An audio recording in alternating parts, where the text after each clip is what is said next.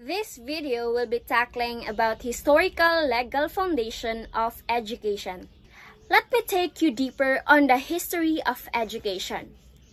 Let's start with the education of pre-literate societies. The pre-literate society, also called informal education, because pre-literate societies existed before the invention of reading and writing. People in these societies acquire knowledge and skills through informal education, learning that occurs in a spontaneous, unplanned way. Parents and other members of the group provide information about how to gather food, find shelter, make weapons and tools, and get along with others. We have education in ancient Africa and Asia. The written language was used in an ancient Egypt, which flourished from about 3000 BC to about 500 BC. Priests in temple schools taught not only religion but also the principles of writing, the sciences, mathematics, and architecture. Formal education in China dates about 2000 BC, though it thrived particularly during the Eastern Zhou dynasty from 770 to 256 BC. Next is the education in ancient Greece. In 387 BC, Plato, studied under Socrates, had established a school in Athens called the Academy. In Plato's ideal educational system, each class was to receive a different kind of instruction to prepare for their various roles in society. In 335 BC, Plato's students, Aristotle, founded his own school in Athens called the Lyceum. In the 4th century BC, Greek orator Isocrates developed a method of education designed to prepare students to be competent orators. Isocrates' students studied rhetoric, politics, ethics, and history, followed by the education in ancient Rome.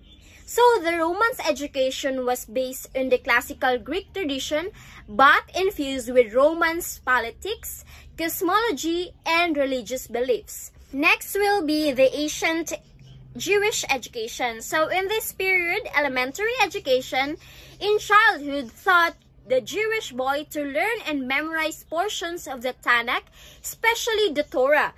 So after the Jewish education, we have the medieval education. In the 10th and early 11th centuries, Arabic learning had a pronounced influence on Western education. In the 11th century, medieval scholars developed scholasticism, a philosophical and educational movement that used both human reason and revelation from the Bible. The work of Aquinas and other scholastics took place in the medieval institution of higher education, which was called the universities. The famous European universities of Paris, Salerno, Bologna, Oxford, Cambridge, and Padua grew out of the scholastics-led intellectual revival of the 12th and 13th centuries. Proceed to the education during the Renaissance. So the Renaissance, or rebirth of learning, began in Europe in the 14th century and reached height in the 15th century. So the Renaissance was a particularly powerful force in Italy, most notably in art, literature, and architecture. So humanist education designed teaching methods to prepare well-rounded, liberally educated persons. Also, Erasmus believed that understanding and conversing about the meaning of the literature was more important than memorizing it. After the Renaissance, we have the Protestant Reformation education. During the Protestant religious reformers such as John Calvin, Martin Luther, and Hildrich Zwingli rejected the authority of the Catholic Pope and created Reformed Christian or Protestant churches. They established vernacular primary schools that offered a basic curriculum of reading, writing, arithmetic, and religion for the children in their own language, while arguing with the other and with the Roman Catholics on religious matters. Protestant educators wrote catechisms, primary books that summarized their religious doctrine in a question and answer format. Proceed to the educational theory of the 17th century. Comenius created a new educational philosophy called Fansophicism, or universal knowledge designed to bring about worldwide understanding and peace. He advised teachers to use children's senses rather than memorization in instructions. Followed the Enlightenment education. Now, during the Enlightenment, also called the Age of Reason, educators believed people could improve their lives and society by using their reasons, their powers, and critical thinking. The Enlightenment's idea had a significant impact on the American Revolution, that's around 1775 to 1783, and early educational policy in the United States. The Enlightenment principles that consider education as an instrument of social reform and improvement remain fundamental characteristics of American educational policy. We are now in the 19th century, in which Swiss educator Johann Heinrich Pestalozzi, inspired by the work of French philosopher Jean-Jacques Rousseau, developed an educational method based on the natural world and the senses. Pestalozzi established schools in Switzerland and Germany to educate children and train teachers. Perhaps the most gifted on early 19th century educators was Froebel, the founder of kindergarten. So finally, in 1837, upon returning to Kiel, he opened his first kindergarten, or what he called Garden of Children, in nearby Bad Blankenburg. The experiment attached wide interest, and other kindergartens were started and flourished despite some political opposition. Under also the 19th century, we have the social Darwinism, in which a loose set of ideologies that emerged in the late 18th, in which Charles Darwin's theory of evolution by natural selection was used to justify certain political, social, or economic views. Proceed to the national system education, which includes the United Kingdom, Russia, and the United States. In the United Kingdom, the Church of England and other churches often operated primary schools in UK, where students paid a small fee to study the Bible, Catholicism, reading, writing, and arithmetic. And British Parliament passed a law that gave some government funds to these schools. So in Russia, Alexander II initiated education reforms leading to the Education Statute of 1864, in which the number of children attending school slowly increased. Most of the Russia's population remained illiterate. Peasants often refused to send their children to school so that they could work on the farms.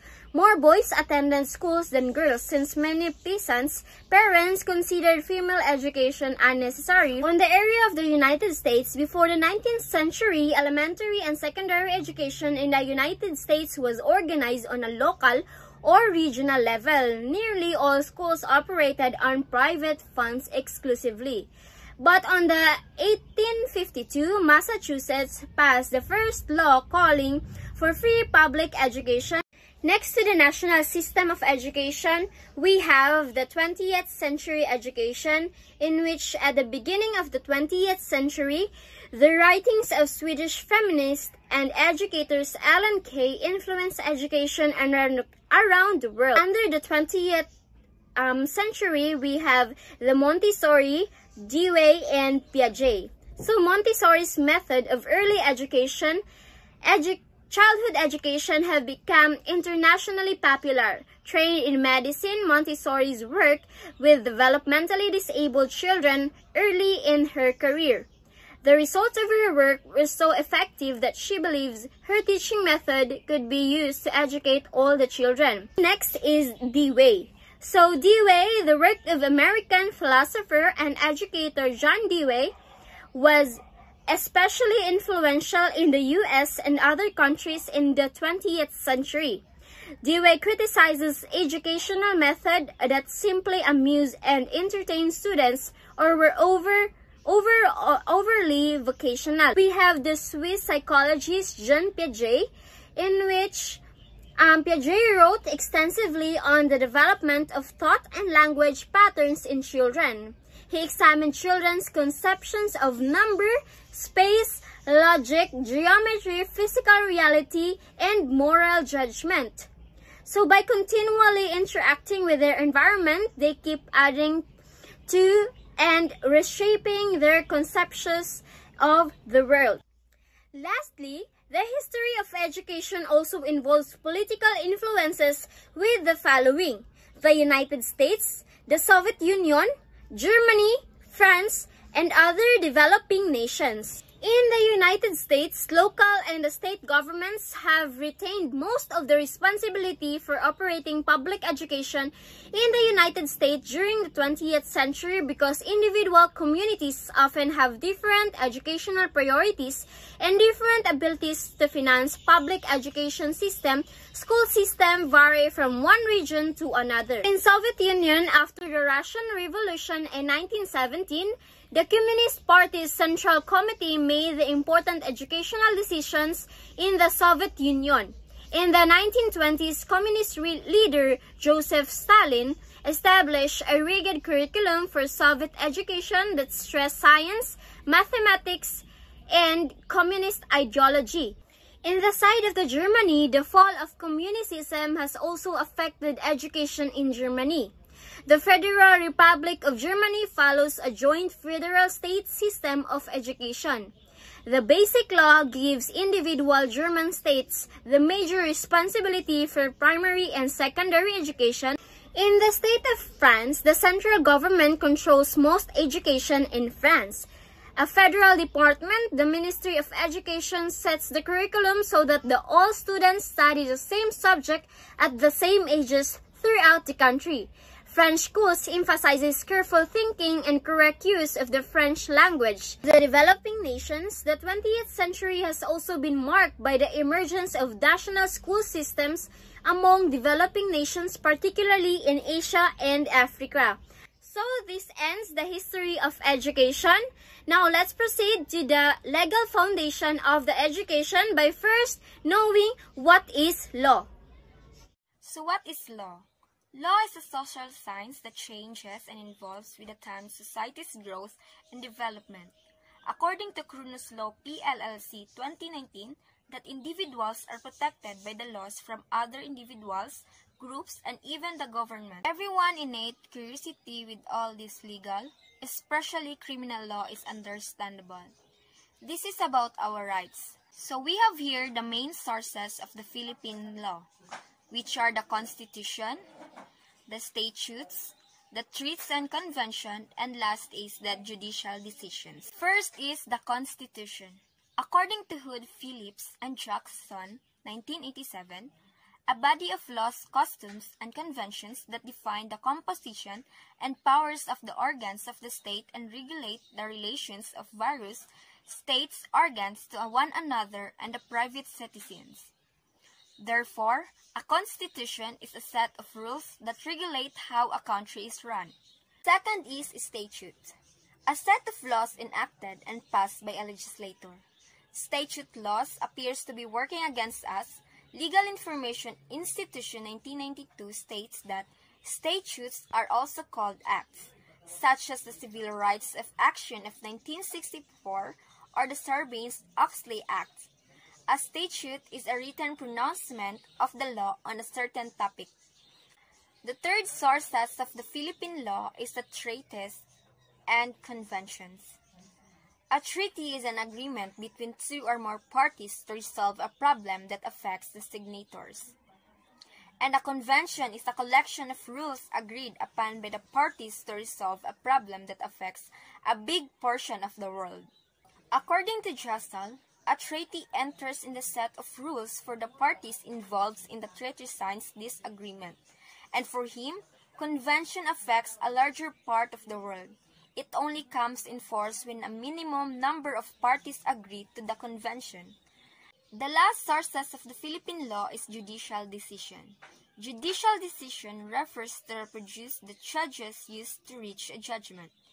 As stated, Corpus 1998, formalists recite that judicial decisions are the product of two fixed elements, fact and rule laws.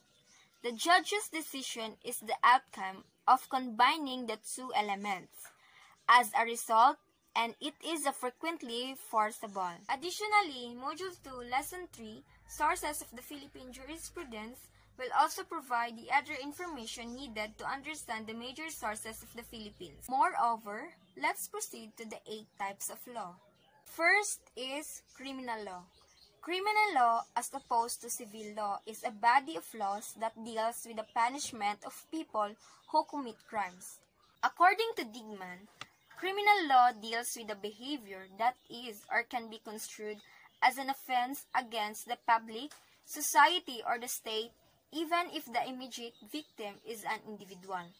Examples are murder, assault, theft, and drunken driving. The second types of law is corporate law. Corporate law refers to all the legal concerns that business may encounter. According to NUVAC 2019, corporate laws are in place to maintain a fair market to new businesses can enter and compete with others.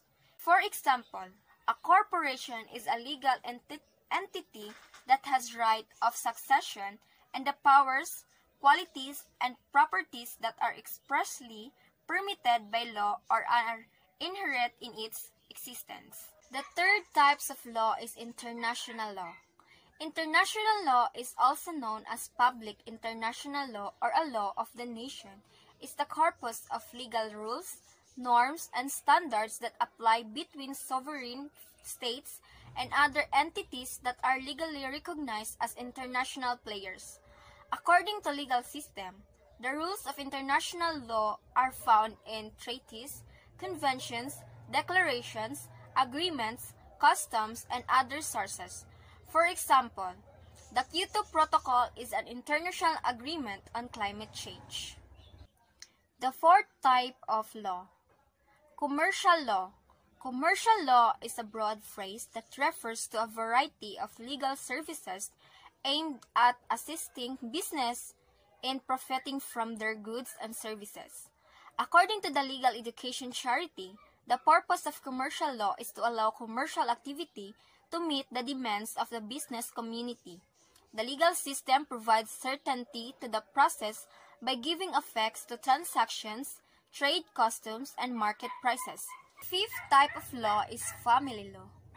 Family law is a branch of law that governs family ties such as marriage and divorce, child custody, and related economic issues.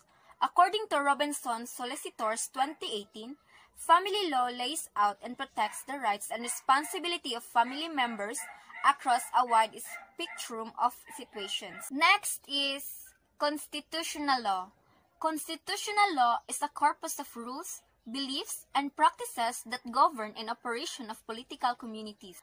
According to Legal Much, constitutional law is most commonly associated with certain fundamental rights such as equal protection and the right to bear arms and freedom of religion. The seventh type of law is labor law. Employment, salary, working conditions, trade unions, and industrial relations all fall under the umbrella of labor law. According to Find Law, labor law can also refer to the set of standards for working conditions and wage laws. The last type of law is intellectual property law. Intellectual property law is concerned with laws that protect and defend the rights of creators and owners of intellectual property, such as inventions, writings, music, designs, and other works. According to Legal Resources, intellectual property law deals with the rules for securing and enforcing legal rights to invention, designs, and artistic works, just as law protects ownership of personal property and real estate. And that is all about the 8 types of law. And now, let's proceed to the Module 2, Lesson 3, which is the sources of the Philippine educational jurisprudence. Good day everyone, my name is Jenfei Diaz. I'm talking about the sources of the Philippine educational jurisprudence. The Philippines' traditional value of stressing the importance of educational has been codified and incorporated into the constitution and laws of the country. In the Philippines, there are 3 levels of education: elementary, secondary, and tertiary, public and private elementary and secondary. education fall under the jurisdiction of the Department of Education or DepEd, while tertiary education falls under the jurisdiction of the Commission on Higher Education or CHED. Constitution, it is a fundamental and supreme law of the land. It is the best principle and laws of the nation, state, or social group that determine the powers and duties of the government and guarantee certain rights to the people in it. It is the system of fundamental principles according to which a nation, state, corporation, or this like is governed. The 1899 Constitution, also called the Malolos Constitution, the first Philippine Constitution, it is expressly provided in Article 23 of Title 4 that public education shall be free and obligatory in the entire nation.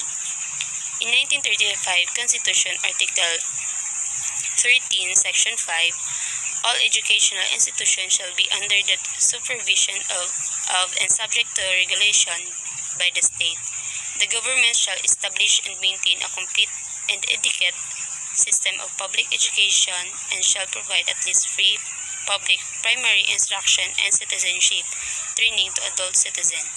All schools shall aim to develop moral character, personal discipline, civic conscience, and vocational efficiency, and to teach the duties of citizenship.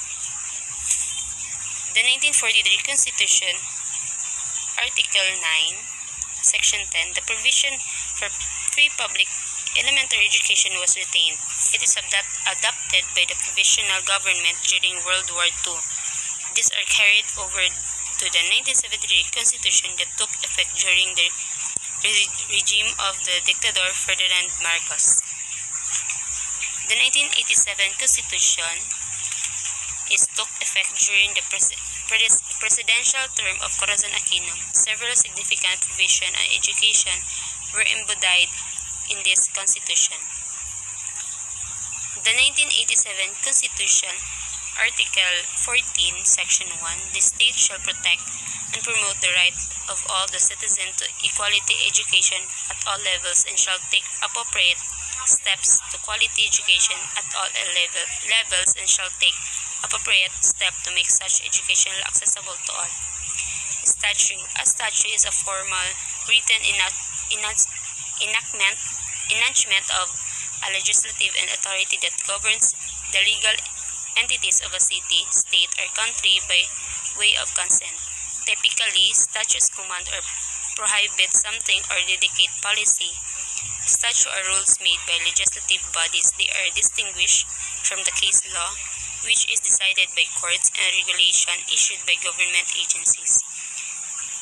Statutory law or statute law is written law passed by a body of law. Batas Pambansang BLG 232, the Educational Act of 1982. That was an act providing for the establishment and maintenance of an integrated system of education. In accordance with section, this act shall apply to govern formal and non-formal system in public and private school in all levels of the entire educational system. Case law. The case law is jurisprudence or case law is cases decided or written opinion by courts and by person performing judicial function also include all rulings in administrative and legislative tribunals such as decision made by the presidential or senate or house electoral tribunals. Only decision of the House of Representative Electoral Tribunal. Regulatory law. Regulatory law refers to the law promulgated by an executive branch agency under a delegation from a legislature. Regulatory law contrasts to statutory law promulgated by the legislative branch and common law or case law promulgated by the judicial branch. Administrative law is promulgated by the legislative or refined by judicial common law. For governing agencies, the administrative agencies are to create procedures, application, licenses, appeals, and one other important thing called decision-making.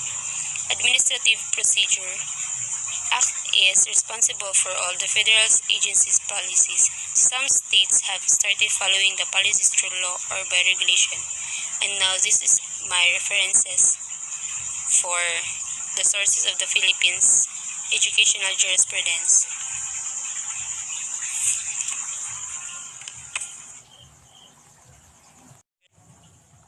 Good day everyone, my name is Jenfei Diaz. I'm talking about the sources of the Philippine educational jurisprudence.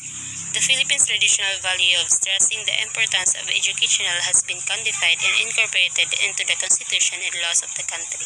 In the Philippines, there are three levels of education: elementary, secondary, and tertiary.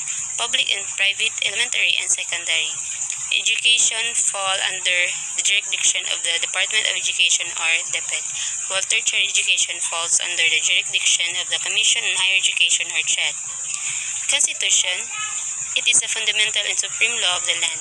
It is the best principle and laws of the nation, state, or social group that determine the powers and duties of the government and guarantee certain rights to the people in it. It is the system of fundamental principles according to which a nation, state, corporation, or dislike is governed. The 1899 Constitution, also called the Malolos Constitution, the first Philippine Constitution, it is expressly provided in Article 23 of Title 4 that public education shall be free and obligatory in the entire nation. In 1935 Constitution, Article 13, Section 5, all educational institutions shall be under the supervision of and subject to regulation by the state. The government shall establish and maintain a complete and adequate system of public education and shall provide at least free public primary instruction and citizenship training to adult citizens. All schools shall aim to develop moral character, personal discipline, civic conscience, and vocational efficiency, and to teach the duties of citizenship. The 1943 Constitution, Article 9, Section 10, the provision for free public elementary education was retained.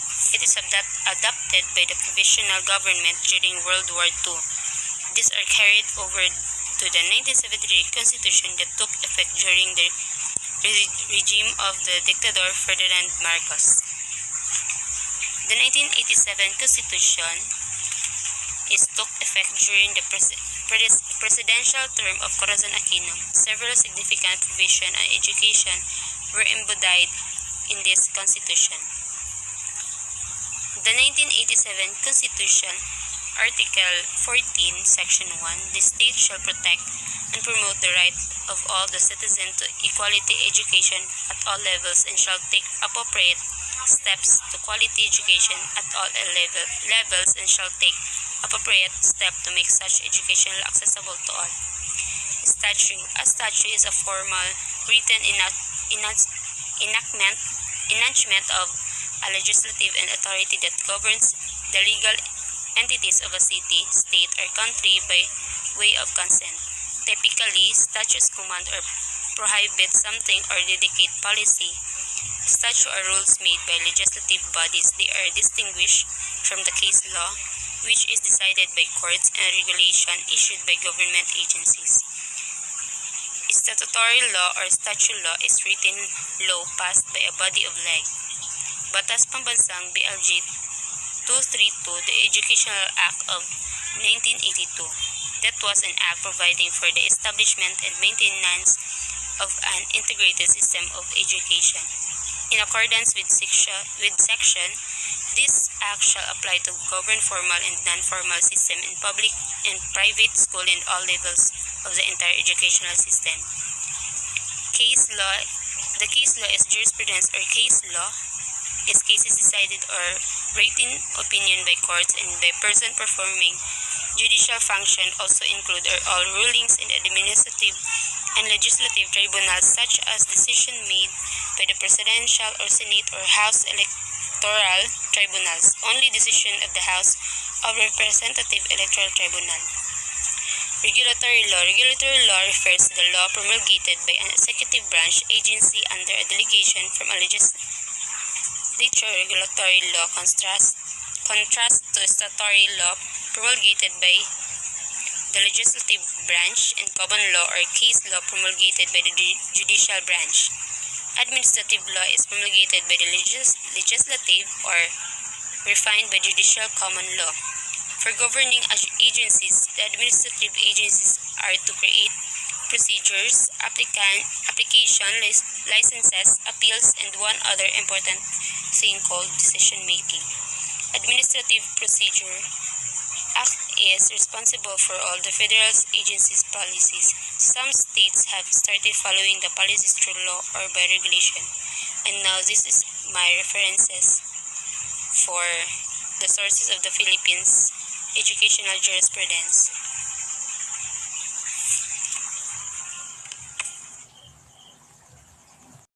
Filipino parents value education as one of the most important legacies they can impart to their children.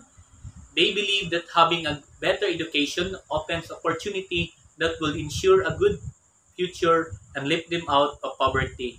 Thus, they are willing to make enormous sacrifices to send their children to school, according to Dolan, Didios, and Lacroque. However, with a poor family severely limited resources, education tends to be less prioritized over more basic needs such as food and shelter. Hence, the chances of the family to move out of poverty are unlikely. It is therefore important that the poor be given equitable access of education. The 1987 Philippine Constitution declares that education, particularly basic education, is a right of every Filipino. On this basis, government education policies and programs have been primarily geared toward providing access to education to all.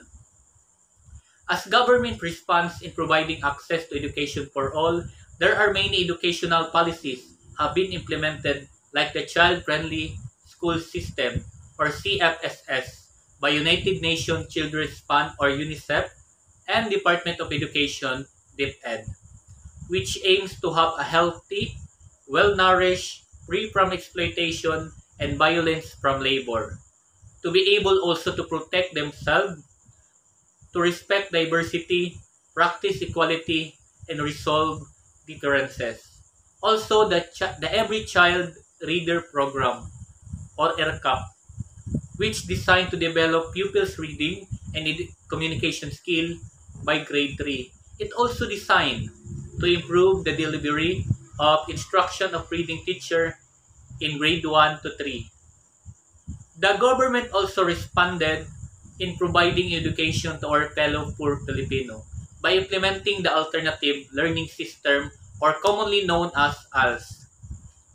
The major goal of an alternative school is to provide opportunities for the students not succeeding in the traditional classroom setting, as completing basic education is a gateway for all to further education and vocational training as well as to formal employment.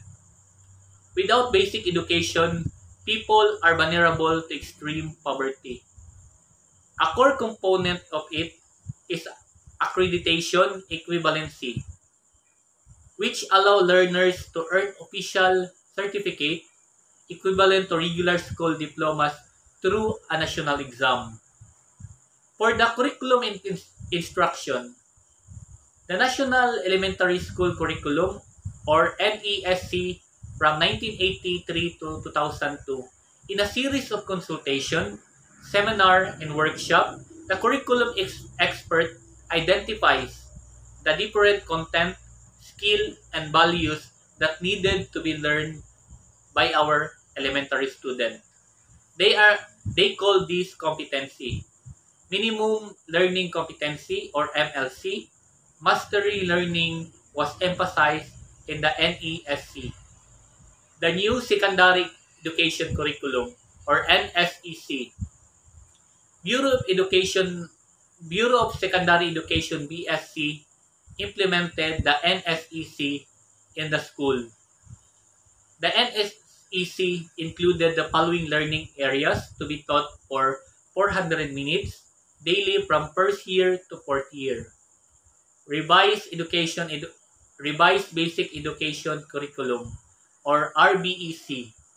The objective of elementary and secondary education serve as the official learning goals of basic education as stated for a particular population of learners. That is the elementary and secondary education learners. The Education Act of 1982 o Batasang Pambansa bilang 232 provides the general objective of elementary, secondary, and non-formal education. BEC 2002 or RBEC 2002, one of the objectives of elementary education is to provide the knowledge and develop the skill, attitude, and values essential for personal development, a productive life, and constructive engagement with the changing social milieu. For non-formal education, one of its objectives is eradicate illiteracy and raise the level of functional literacy of the population. Features of 2002 BEC RBEC. Greater emphasis on helping every learner become a successful reader. Emphasis on interactive, collaborative learning approaches. Curriculum structure of 2002 BEC or RBEC. The core subject, Filipino, English, Math, Science, Science and Health for elementary, Science and Technology for secondary. Curriculum structure for medium instruction. Pursuant to the DepEd Bilingual Policy or DepEd Order Number 52 Series of 1987, the medium of instruction shall be as follows. For elementary education, Filipino shall be used in the following areas. Filipino, Makabayan, and for English shall be used in the following learning areas. English, Science, and Mathematics. For secondary education, English must be used for Mathematics, Science and Technology, English, Technology and Livelihood Education, or MAPE and CAT. For Filipino education, sa pagpapahalaga, for Filipino education, edukasyon sa pagpapahalaga, or values education, and araling panlipunan and Filipino. Secondary Education Curriculum Understanding by Design Model 2010. The refinement of the curriculum followed the Understanding by Design model developed by J. McTee and Grant Wiggin. The curriculum design has the following elements. Stage 1, identify desired result. Stage 2, determine acceptable evidence or assessment. Stage 3, plan learning, experiences, instruction strength. Features of the curriculum secondary education curriculum. Lean focuses on essential understanding. Set high expectation. Rich and challenging. Develops readiness and passion for work and lifelong learning. Strength of SEC 2010 or secondary education curriculum. 1. Learn it focuses on essential understanding. Set high expectation, standard-based. Express in terms of what student should know and the quality of the skill they have been expected to demonstrate as evidence of learning. Number 3. Rich and challenging. It provides a personalized approach to developing students' multiple intelligences. Number 4. And last, develop readiness and passion for work and lifelong learning.